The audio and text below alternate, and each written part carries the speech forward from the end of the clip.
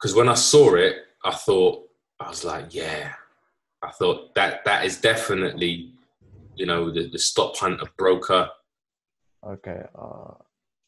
Found it. Don't worry, Okay. found Oh, it. you found it? Yeah, found it. Here we go. That's it. Yeah, it dropped like $100 Hey. or something. Jesus. Yeah. I know. That's on the hour time frame, yeah. And that's on an hourly. Oh my Lord. That, and again, this is so let me bring out my pen. So for those of you who don't understand, that is terrible. Yeah, it really is. For those of you who don't understand liquidity, and there are three things. I say three. These are the main things that I believe to be true of why the markets move. Yeah. First is value. Can you guys see my pencil, by the way? Yeah. Yeah. Value. The second is liquidity. Yeah. DITY. Right. And the third thing is, which is a function of liquidity, I guess, is the zero sum game, which is basically for someone to win, someone else has to lose.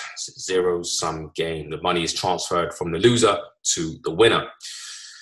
So why markets move in the way that they do is because you get obviously you have orders, right? So you have more buy orders and sell orders, more sell orders than buy orders. Yeah. Now at certain points, yeah, especially in a market where everybody is long, everybody and their mother knows to buy gold now. So when it comes to this, right? So from a value perspective, everybody is long.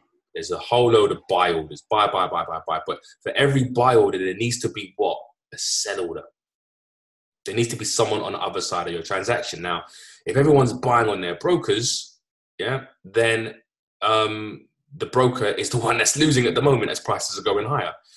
So if there's not enough sell orders, to facilitate the buying that traders want to do, yeah, retail traders want to do, then the buy or the sell orders are going to be either above them at the market, above the market, or below the market. And if there's not enough above the market, then it's going to search for it below the market. And this is where I guess the zero sum game comes into play, because the transfer of wealth between the winner, who was Sam at the time, yeah, Sam was doing really well, and then all of a sudden you get this spike. It's pretty much taken everybody else out, yeah. So Sam, along with everybody else's stop loss, has been cleared. The money's transferred to the broker, yeah. Only those who haven't moved their stop. Those who haven't moved their stop, yeah, unfortunately. And at the same time, then that provides enough liquidity for them to, move. Continue the market to the upside, because what happens also as well is that it draws in traders to the short side. There were traders now within this hour who were doing what? Pressing sell. Yeah, pressing sell. So then it allows the financial institutions to do what? Buy for cheaper. They were buying at 1,500 rather than buying at 1,600. So there's lots of things going on within this, but from a liquidity perspective, yeah, this is why these things happen. These liquidity spikes happen, and it's horrible. It's unfortunate, but that's just it's the way that it has to happen. The markets have to happen. That's why stop hunting is such a powerful strategy in itself, because once you can spot the stop hunts, and this happened on the 26th of March, yeah, so 26th of March. Let's go and look at the chart from the 26th of March. All right, from the 26th was here.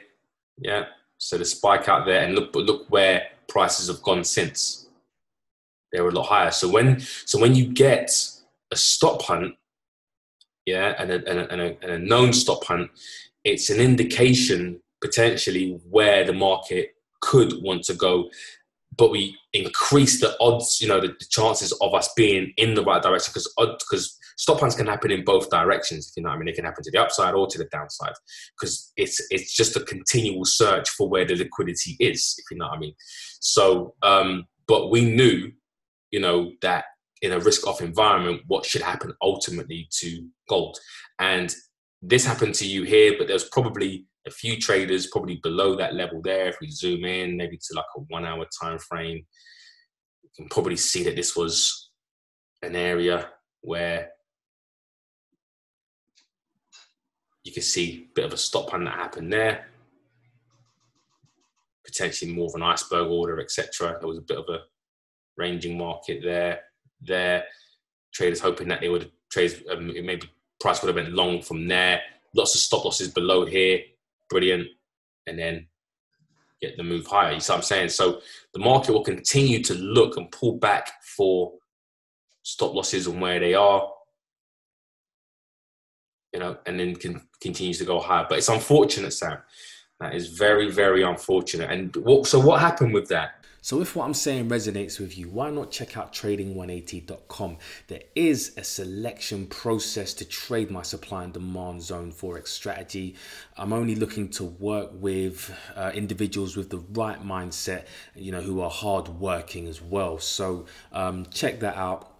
And access really for less than £1 a day. Some of the strategies in here are not for beginners. So if you don't know what supply and demand is, please check out all of my supply and demand videos. I have hundreds of videos on YouTube, so you can check that out first. Guys, take care, and until the next video, have a good one.